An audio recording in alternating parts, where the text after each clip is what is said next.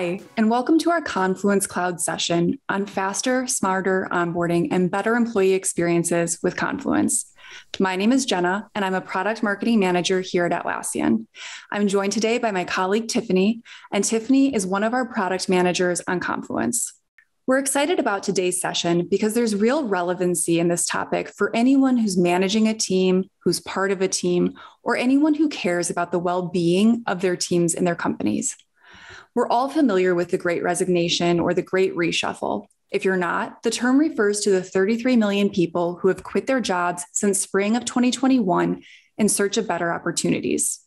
The demand for talent has been high, and the increase in available opportunities has given the power back to the job seeker, and they're interested in more than just a paycheck. While work-life balance is a term companies have floated for years, logging off at 5 every day doesn't mean your employees are happy or set up for success. In the reality we live in today, with countless opportunities only a LinkedIn message away, work-life balance just doesn't cut it anymore. Employees' needs have changed. They value transparency and flexibility, and yes, they still expect work-life balance. Today, we need to go a step further to gain and retain talent. We need to meet employees where they're at, and that's where Confluence comes in. Today, we're going to dive into how you can use Confluence to gain and retain talent in today's world. And this isn't just for you HR folks. First, we'll look at how Confluence can help create a better onboarding experience for new hires and discuss best onboarding practices for maintenance and organization. Then, we'll look at retaining those employees and creating an optimal experience for where they're at today so you can ensure that you don't have any knowledge leave, even if your contributors do. We'll also be sharing upcoming features throughout today's session, so make sure to keep an ear out for those.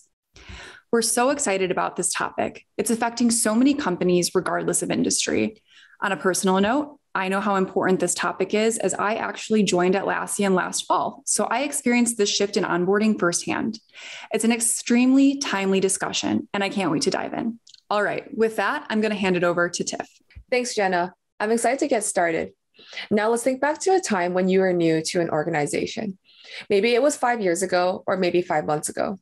Remember how easy it was to feel lost or confused? Yeah, that's the last thing we want our new employees to feel. We want them to feel welcomed, to feel valued, and quite frankly, we want them to know that we put a lot of thought into their arrival. So where does Confluence come in? Well, I'm glad you asked. The beauty of Confluence is that it's a chameleon. It can become virtually anything you want it to be. And that includes a home for new employee onboarding. Let's take a look. So much about how we work has changed over the last 2 years, that new playbooks are needed. As leaders, we need to help our team succeed in this new way of working. With customizable, pre-built templates, you don't have to start from scratch. And for employee onboarding, the 90-day template is a great place to start. A convenient feature of templates is how easy they are to customize if the original template doesn't 100% meet your needs. For example, add a header image and title emoji to create a more personal experience, or use the table macro to create a new section on the page. When documenting important information for your new hire, you can include internal or external links and choose how you want them to be displayed. You can even embed pages within your page. As your employee gets acclimated, provide them with guiding thoughts as they get started and introduce them to the team. The user profile macro is a great jumping off point for employee introductions. Now they feel welcomed and they're starting to familiarize themselves with the people on their team. The user profile macro is actually one of my favorites, Tiff. I think it's also worth noting too at this point that site admins can create their own templates from scratch and then they can save them for others in their organization to use. Great point. Now I want to pivot though and look at onboarding from a different angle. We just looked at how we can use Confluence to create a plan for new hires. Now I want to look at how organizations can keep important documentation accessible and relevant for employees. We know certain information is especially valuable in the onboarding period because that's when employees are first being introduced to company policies, handbooks, and more. Let's take a deeper look at keeping that information organized and discoverable in Confluence. If we go back to the page we created for our new hire, you can see that as we published it, it's saved as a standalone page within our page tree.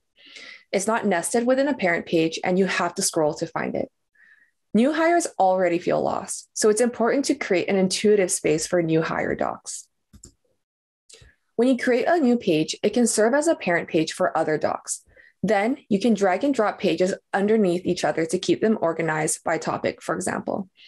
This makes your content more intuitive and helps your employee get acclimated quickly. A great trick here is to use the children display macro. Right now, the parent page is blank, but when you add the children display macro, you automatically pull in all the pages that live within the section and create another way for users to find what they need. It's easy to see why intuitive navigation is important. Confluence houses a lot of information, and it's important that your new hire can find the resources they need to be successful with the least amount of friction. The Home tab is also a great place to find recent documents and spaces you visited or starred. It can also see what's happening in your org using the popular feed. Our teams are constantly working on more features that help our users discover content. And here's where I'll plug an upcoming feature called End of Page Recommendations. This feature is aptly named, as it exists in the area at the end of a page and provides reading recommendations for viewers. I love this for new hires because as they're scrolling through content, Confluence will now promote related pages that could be beneficial to the reader based on what they're already viewing. We've been using this internally, and it's been great for new hires to quickly on-ramp to the team's work. This feature will be rolled out to the users in the coming months. Continuing with the theme, another layer of searchability is Confluence labels. Labels makes it easy to organize and find pages. You can create a label in either edit mode or in publish mode by heading to the bottom of the page. When you click on a label, it will take you to an index of labels in your space. Selecting a label from the index will show you a list of content tagged with the same nomenclature. We suggest creating standardized labels so you can keep your site as streamlined as possible. So for all new hire content, you can label it new hire, or for benefit information, label it 2022 benefits. This not only makes it easy for you and your new hire to find what you need, but it also makes it easy to audit existing content to ensure that it's up to date. We know that keeping information up to date is super important for companies. Things get outdated really fast, so it's important that we have an easy way to track down what's out there. Exactly. So many teams come to Confluence looking for a solution to this problem. And honestly, labels just scratches the surface of ways Confluence can audit your pages. Depending on your plan, admins can also archive pages in batches, which is a huge time saver for keeping content relevant. Confluence really is a comprehensive tool for onboarding. You can create onboarding pages and spaces for your new hire, keep relevant employee information available and up to date, like handbooks and benefits, and you can easily audit and find all of it with a few tricks. And realistically, that will benefit all employees. It's really true, Tiff. I actually think that's a great segue to switch gears into our next topic. So with that, I'm going to switch over to what we're speaking about next.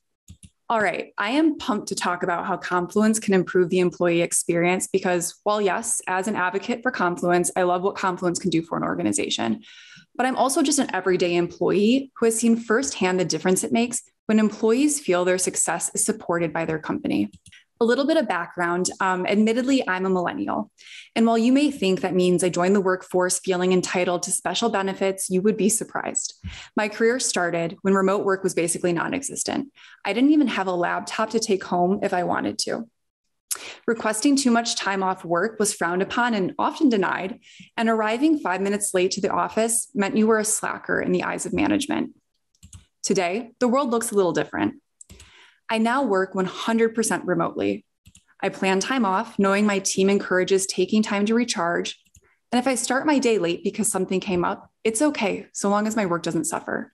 Times have seriously changed, and myself, along with so many others, are more engaged and motivated to do amazing work because of it. When you look at things like remote work, paid time off, and flexible schedules, they're really just examples of key themes the workforce craves: greater work-life balance, transparency in the workplace, and working in ways that enable both. Confluence feeds into these ideas, and we're going to take a look at how our open, searchable, and organized format allows teams to work faster, smarter, and transparently together. Let's dive in. At a macro level, Confluence gives teams the ability to work cross-functionally, cross-country, even across continents. In short, Confluence exists to make working from anywhere together easier. It's our answer to the way employees want to work today, Quite frankly, it's the new office. Think about it. Short emails are now inline comments on working pages. Meetings are a page with team updates, and organizational announcements are now blogs. Sure, Zoom calls and Slack messages still happen, but with Confluence, you give valuable time back to your employees. This asynchronous way of working bolsters employee happiness. It's replacing that 9-to-5 grind of being glued to your desk for 8 consecutive hours every day. We all have lives outside of work, yet we know the work needs to get done. For me personally, I turn to the Confluence mobile app when I need to run out during the day. That way I'm always connected, I can check on the latest action on a project, and make any necessary comments and approvals. I'm not bound by my desk at home, and it's amazing what that does for my well-being. But when I am at home, I know I can easily work with my teammates in other time zones using inline comments to tag my colleagues, suggest edits, or ask questions. And because I'm able to comment directly on the page, my team isn't switching back and forth between tabs, trying to figure out what section my comment applied to. It is crystal clear in Confluence. Now, a lot of my work is collaborative with other teams. We do most of our work together in a team space. But I grew up using a notepad to jot down my half-baked thoughts and ideas, so it's still important to me that I have some sort of space like that. And with Confluence, I do in my personal space. If you were to look at my personal space, it would appear as sort of a mess. It's not at all organized like the other spaces I work in, but it's my space for my thoughts and ideas, and it works for me. I have pages for content ideas, subject lines, and I even keep a page dedicated to questions I have and would like answered. I highly encourage telling your teams about their personal space and encouraging them to use it. And remember, they can always change their page restrictions if they want to keep something more private. That said, I promise sharing your content widely yields the best results. Recently, I created a page in my personal space where I reimagined a web design. I looked at what I thought worked, what didn't work, and how I thought we should be telling the story on the page. I didn't share it with anyone, so I didn't really expect many people to happen upon it. But to my surprise, a handful of people did. And the feedback that they gave me was just what I needed to hear. And that's all thanks to the transparency in Confluence. Now, transparency has turned into almost something of a buzzword nowadays, but for good reason. Employees want to feel connected to their workplace, their colleagues, and what their company stands for. They don't just want updates from their manager, they want to hear them firsthand from leadership. When an organization embraces transparency, great things happen. Now let's take a deeper look at how that manifests in Confluence. Confluence is open by default. This means when your employees create a page or a space, it's automatically available to everyone who's been invited to your site. Yes, you can set different permissions and page restrictions for sensitive information. And in fact, if it is sensitive, we actually encourage doing that. But what we found is that when teams keep their work open and flexible, better work happens. But how do we know that? Well, Confluence is definitely lacking a crystal ball feature, but it's not lacking insights and analytics. With Page Insights, your employees can see how their pages are performing. They get insights into how many users have looked at their page, the number of page visits, and how many comments there are. This data helps your employees understand if their content is working. If your employees aren't tapping into these insights, make sure they know about them. Seeing metrics on their pages will get them more engaged in what they're putting out there. Now, depending on your plan, analytics takes insights a step further. With analytics, your employees can learn more about who is interacting with their pages, while admins can see space and page level reporting and search metrics. This helps admins better understand how employees are engaging and use that information to make better decisions about resources and content. Now, when I think about what it means to bring balance and transparency together in the workplace, one word keeps sticking out at me, and that's flexibility. Employees want flexibility. So how can Confluence be flexible in a way that benefits employees? Well, Confluence can solve for a lot of teams. It solves for documentation, knowledge sharing, and as we learned today, it can solve for onboarding. Confluence is a powerful tool on its own, but when it joins forces with another product or application, the results are really amazing. The Atlassian marketplace lets your teams integrate the tools they're already using into Confluence for a more streamlined way of working. There are also hundreds of applications available that adapt to Confluence's feature set and fit your team's distinct workflows. Some of my favorite integrations are Slack, Draw.io, and Script Runner. Pretty much anything that makes my page look better. And in that sense, I probably fit every marketing stereotype there is, as I love my work to be visually appealing.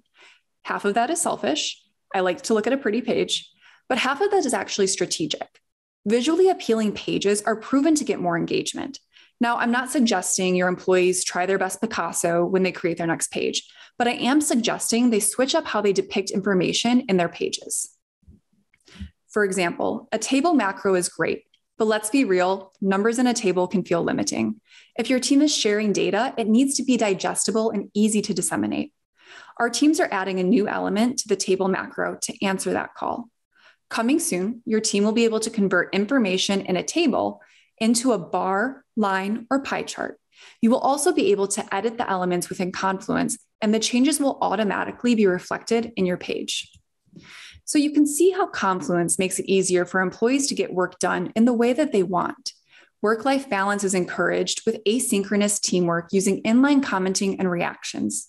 The transparency your employees crave is alive in the open by default culture and is bolstered by the content your organization fills its pages with.